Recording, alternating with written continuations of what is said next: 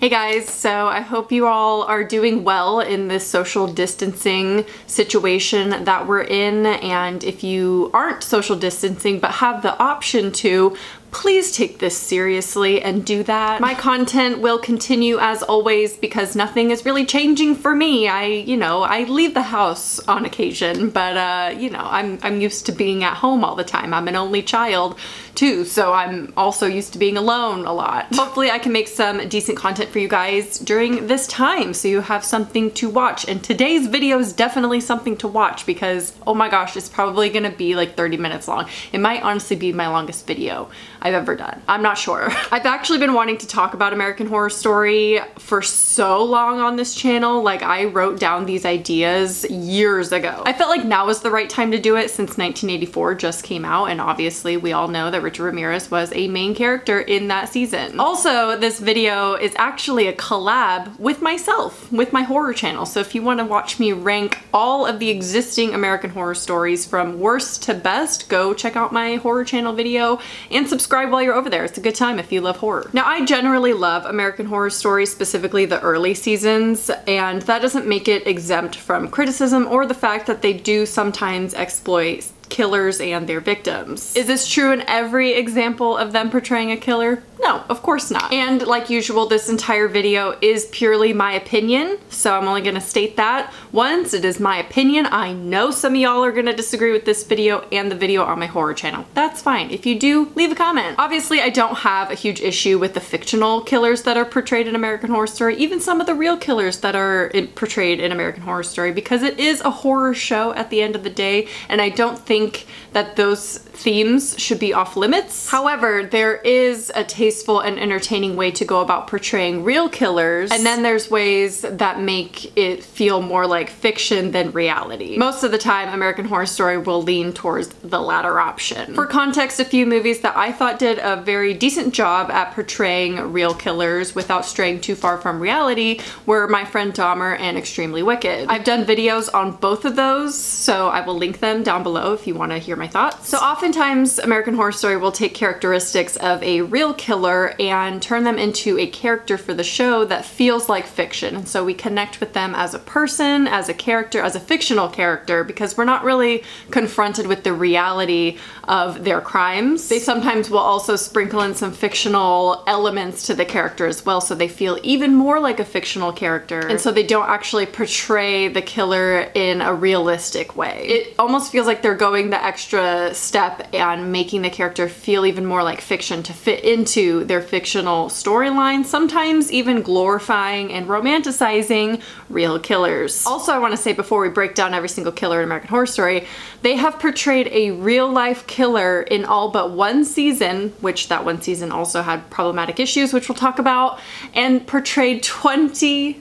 different killers. That's right, 20 different real-life killers, either inspired by or directly portrayed in the show. And if you want to hear my thoughts on each season specifically as a show, like entertainment, go watch my horror video. So the issue I have with creating a character around a real-life serial killer and adding fictional elements to it, or even embracing some of their human traits that they had in real life, it just further distances the viewer from the actual horrific crimes that they committed. And we already have time doing that. The more time that passes, the less these people feel like real people. So I'm gonna go in order of season and break down each and every real killer that they portrayed in their show. But first, since we're gonna be starting with Murder House, we have to talk about the portrayal of Tate Langdon. So the first topic I want to cover in today's video isn't necessarily the amount of real killers portrayed in the show, but how killers are often portrayed in American Horror Story. Both the real killers and the fictional killers. And if anything, this might actually be a bigger issue than the amount of real killers portrayed in their show, because most of the killers in American Horror Story are portrayed as sexy, desirable, attractive, etc. Now, I don't have an issue casting attractive people as killers in fiction shows, and even when they're portraying real life killers, casting conventionally attractive actors, because that was reality at the time, and people do romanticize killers and find them attractive, unfortunately, even still to this day. But American Horror Story kind of pushes the limit, I feel, and not just cast conventionally attractive actors, but they also make them wear minimal clothing at times, or they give them full-on love stories. A few examples of this are Dandy from FREAKSHOW, Richard Ramirez, of course, in 1984, and Tate Langdon from Murder House. Now, one could argue that Tate Langdon was based on real-life school shooters, such as Columbine, but I do think it's just a fictional telling of a school shooter. I don't think he's actually based in reality at all. But still, you cannot deny that he was not glamorized and romanticized in his relationship with Violet. Oh, should I put in a spoiler alert now if you haven't seen any of the seasons and you want to? I'm going to be talking a lot about the seasons, so yeah, probably spoilers throughout this video. Now, it's okay to feel sympathy for his character because at the end of the day, it is a fictional killer, so if you feel for him and you feel sympathy for him, that's okay, but don't extend that sympathy towards real-life school shooters because those are not the same. Sadly, I think many teens could not separate this emotion, and I think Murder House and Tate specifically kind of ignited a huge wave of hybristophilia, especially on Tumblr. I think once they saw this season and became attracted to Tate because he was way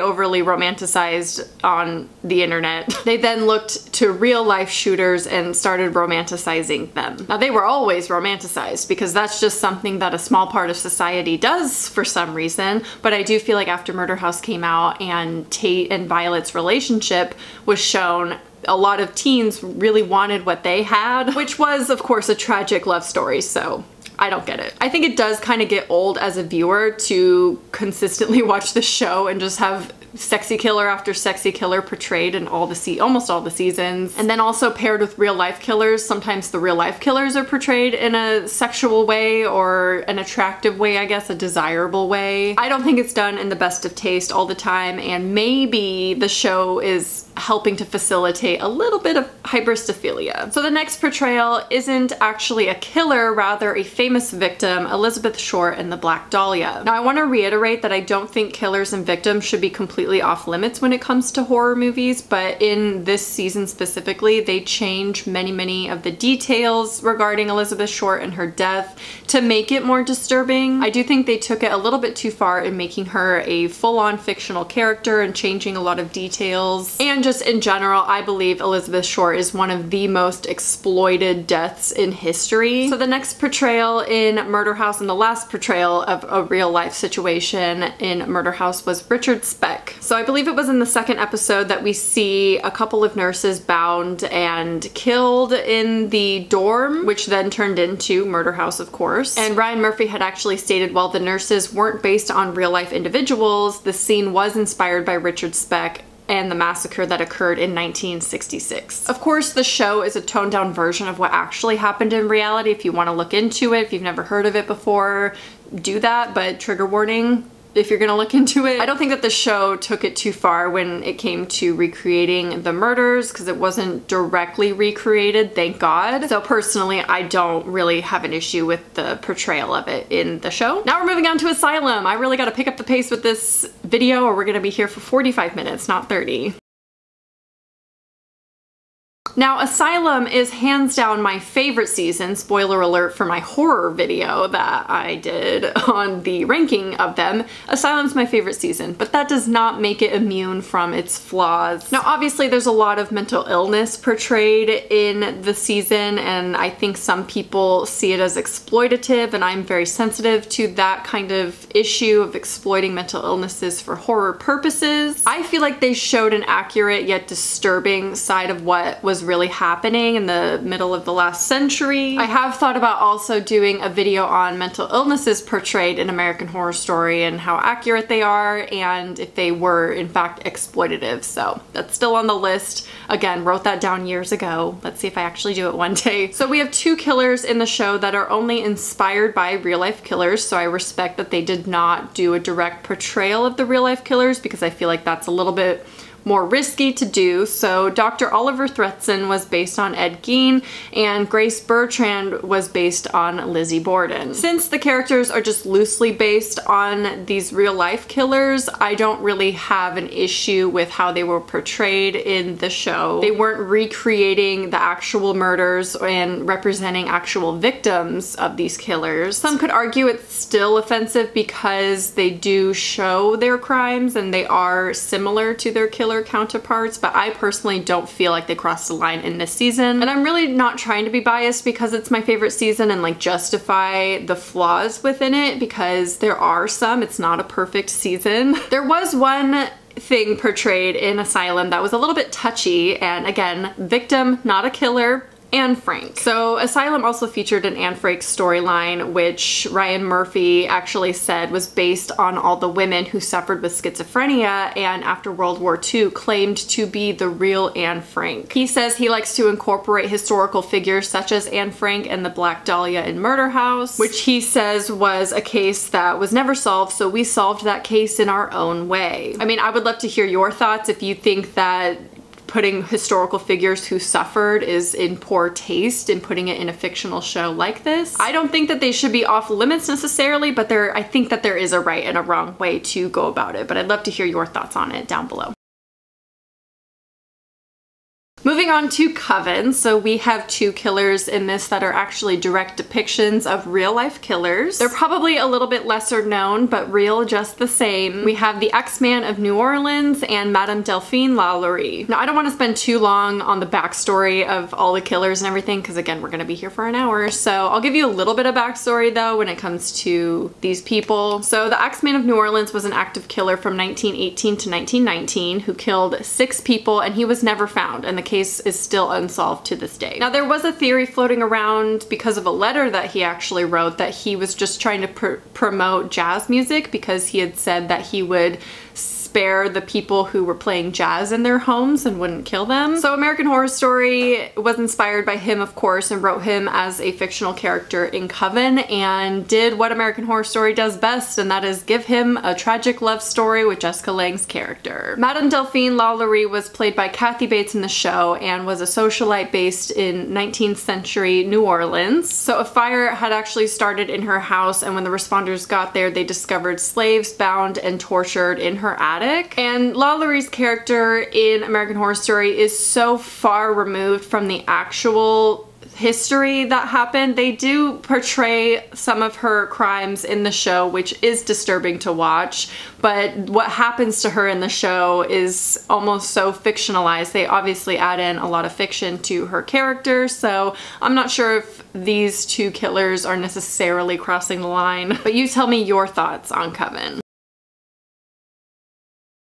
FREAKSHOW. Here we have two killers that are inspired by real life killers. So we have Twisty the Clown, which of course represents John Wayne Gacy. Now obviously American Horror Story isn't the first show or movie to portray a killer clown, and it is a genuine fear and phobia for a lot of people, so I don't think it should be off limits just because Gacy existed. Not all killer clowns are necessarily Gacy inspired, so I don't really see an issue with Twisty the Clown in American Horror Story, primarily because the character of Twisty just seems really misguided in a lot of ways, and Gacy was obviously like legitimately cold-blooded in his murders, and Twisty just felt different to that, so I don't think it was a genuine portrayal or even genuinely inspired by. And there is actually a psychological reason why people are afraid of clowns and why that phobia exists, and it has nothing to do with Gacy. The other killer that is inspired by a real killer is Jimmy Darling, who is inspired by Grady Franklin Stiles Jr. Jimmy is based on a real life person who had a similar condition with his hands named Grady Franklin Stiles Jr., who did actually kill one person in real life. Now there are of course major differences between the two. Like I said, probably very loosely inspired by the actual killer in real life. Again, another sexualized character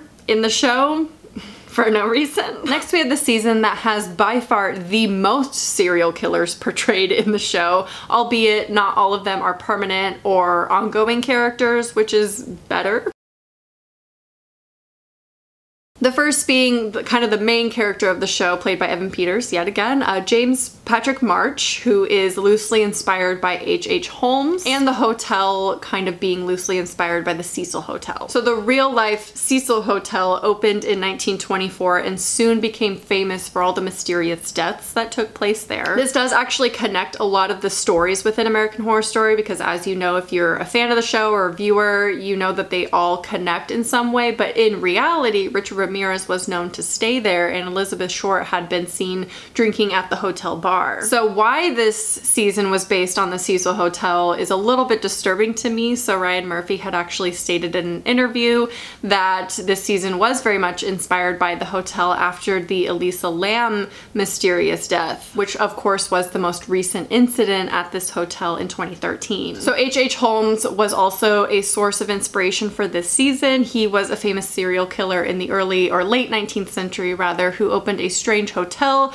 where he would kill his victims, or so he claimed. He claimed to have killed 27 people but was only charged with 9 confirmed murders, but he is suspected of killing over 200 people in this hotel. There is an episode called Devil's Night where all the serial killers make an appearance. Hosted by Mr. March, inspired by H.H. Holmes, there's a serial killer dinner party, and attending we have Aileen Wuornos, Richard Ramirez, Jeffrey Dahmer, John Wayne Gacy, and the Zodiac Killer, whose face we don't see for obvious reasons. Now they do this in a very fictional way, which I'm not sure how to feel about that. There is a murder portrayed and like jokes made about Jeffrey Dahmer eating the victim and things. And it is like a shorter scene in the grand scheme of things. It's not a major plot point in the whole show, although Aileen Wuornos is kind of a character throughout the show. I think it's a odd idea to have all of these serial killers have a cute little dinner party together. And lastly, for Hotel, like I said, there's a lot of killers portrayed in Hotel. We have the Countess, which is actually based on Countess Elizabeth Bathory, who was a Hungarian serial killer. Her murders took place between 1590 and 1610. She is noted as one of the world's most prolific serial killers. She tortured and killed over 650 young women. The rumor is that she bathed in their blood to retain her youth, but this is just a rumor. It was told many, many years after her death. You can clearly see the inspiration for Lady Gaga's character, but of course you guys know how I feel about fictional killers being inspired by real ones. I don't think it's that bad. Roanoke is of course based on the infamous 16th century lost colony where 112 to 121 colonists disappeared in North Carolina. They do portray a lot of the lost colony in the show. Some of it is almost a direct portrayal because they have a leader named Thomasine, and in real life, John White, who was the leader of the colony, his wife's name was Thomasine with an E, but it wasn't likely that she actually killed her colony. I mean, we don't really know, right? Because it's a lost colony, but in the show they portray her murdering her entire colony, which probably isn't reality, so it probably doesn't apply to this video. So the only other killers that were portrayed or inspired by in this show were Miranda and Bridget Jane, which were the sister nurses in the show. These women are loosely based on Gwen Graham and Kathy Wood. So Graham and Wood were actually nurses' aides in a nursing home based in Michigan and were convicted of killing 5 elderly women. American Horror Story portrayed them as sisters who killed together, but in reality they were actually a couple. Again, although inspired by Gwen and Kathy, Miranda and Bridget were clearly not direct depictions of these women. Roanoke is probably the most tame season when it comes to portraying real life events or real killers, in my opinion. Although much of the story is of course based on other people, I don't think it comes across as exploitative at all. So we couldn't have a season named Cult without a few famous cult leaders now, could we? Let's start with Charles Manson, shall we? So Evan Peters played like 6 roles, I think, in American Horror Story Cult, and 4 of them being famous cult leaders. The most gruesome portrayal was probably Charles Manson. They did, in fact, recreate the murder of Sharon Tate and her friends in her home that happened by the Manson cult or family, whatever you want to call it. And although I imagine that this scene and murder was more accurate than other portrayals of this murder, it was extremely, extremely disturbing to watch, and they definitely took it too far. I think that you can do a tasteful movie when portraying a real-life killer, such as in Extremely Wicked. You don't actually see any of the murders. They don't recreate a lot of the murders, which is perfect, and comparing it to The Haunting of Sharon Tate, which, watch my video on that if you haven't seen that. Is it more offensive to portray the story as fiction and change a lot of things and make Sharon Tate become a ghost and things in the end? Or is it more offensive to portray the reality of the events but go too far in showing what happened and make it more graphic than they really needed to be? So most of the cult leaders that Evan Peters portrays in this show take place within one episode called Drink the Kool-Aid. So we have him represent Marshall Applewhite from Heaven's Gate, David Koresh from Branch Davidians, Jim Jones and the People's Temple. Now, while I was researching for this video, I saw a critic from Entertainment Weekly rated this episode and loved this episode and said that the cult flashbacks were a solid blast from the past.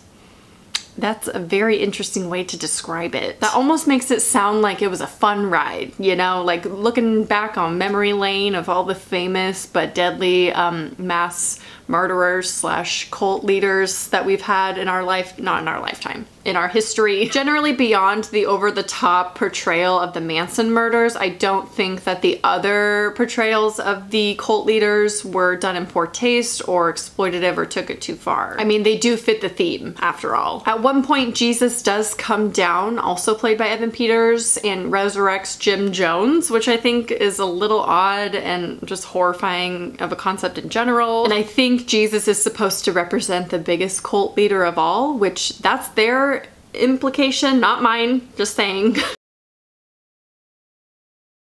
Now, as far as I know, Apocalypse doesn't actually portray any killers based in reality, which is great, right? Well, there was one giant flaw with this season, specifically episode 6 called Return to Murder House. So Tate Langdon reappears in this episode, and I think that they wanted to use this opportunity to do a little bit of damage control with his character, because when we watched Murder House, we did indeed feel sympathy for his character. And I think between Murder House and Apocalypse happening, there had been a variety of shootings that had occurred. So they then wrote into the story, they blamed the house essentially, saying that it infected Tate with its evil and made him do terrible things beyond the shooting. If you've seen the season, you know what I'm talking about, what other horrible, horrific things he did in that season. You know, he created a devil child that is now the antagonist in the Apocalypse season. So as we know, Violet and Tate are ghosts trapped in Murder House, and Madison shows up and basically tells her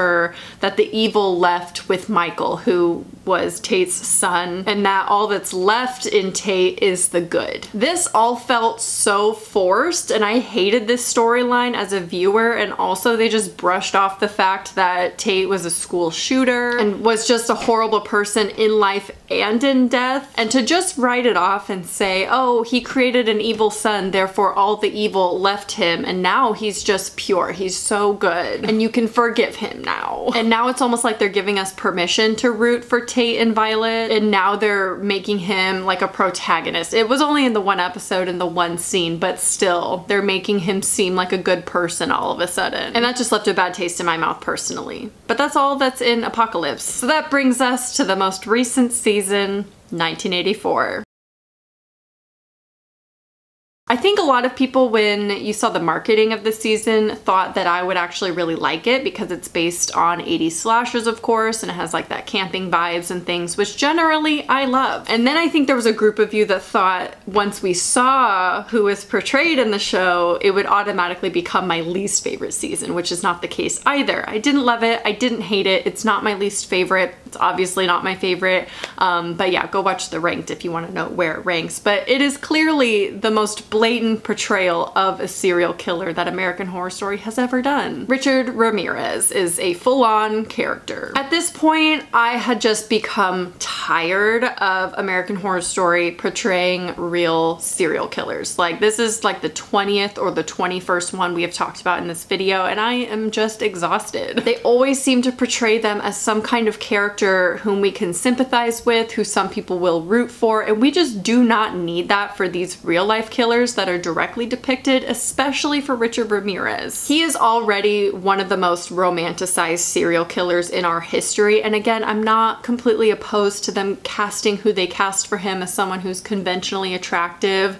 to play Richard Ramirez, because he does look a lot like him. And that is more accurate at the end of the day, but giving him a full-on love story and immortality. They also kept certain real tidbits of Ramirez's personality, such as the fact that he did indeed like Billy Idol, and he had a foot fetish, which is kind of portrayed in the show a little bit. And if anything, these things are just gonna make people romanticize him even more. And keeping these things in, even though they were real, he did have these actual traits, still when they're portrayed in a fictional storyline, it makes him feel like a fictional character. It's not, we don't see him as Richard Ramirez anymore. We see him as a character in American Horror Story. And it makes us as the viewer kind of forget or lessen the horrific things that he did. He did kill real people. There were real victims. Clearly, American Horror Story loves including a little bit of history in their show, and I don't think that all of these things should be considered off limits. Like I said, I generally enjoy American Horror Story, although the last couple have been a little weird, but I don't think all touchy subjects should be considered taboo, especially in the horror genre, because it is horror. So of course, sometimes we want a little bit of reality injected into it. However, I do feel like in certain situations and instances, they cross the line a little bit. At least in my opinion, throughout the 9 seasons we've gotten so far. And like I said before, if you disagree with any of my opinions in this video, please leave a comment. I would love to have a discussion with you guys down below. And make sure you go check out my American Horror Story seasons ranked so you can figure out which ones are my favorites and least favorites. And I kind of do take into consideration what is portrayed in the show, so definitely go check out that video. Also, comment your favorite American Horror Story season down below. So that's it for this video. Let's see how long this ends up being after editing. I'm a little bit nervous. I think I've been filming for an hour. So yeah, it's gonna be a long video, but hopefully that gives you lots of content to watch in this quarantining time. And yeah, I hope you guys enjoyed, and I'll talk to you soon. Bye.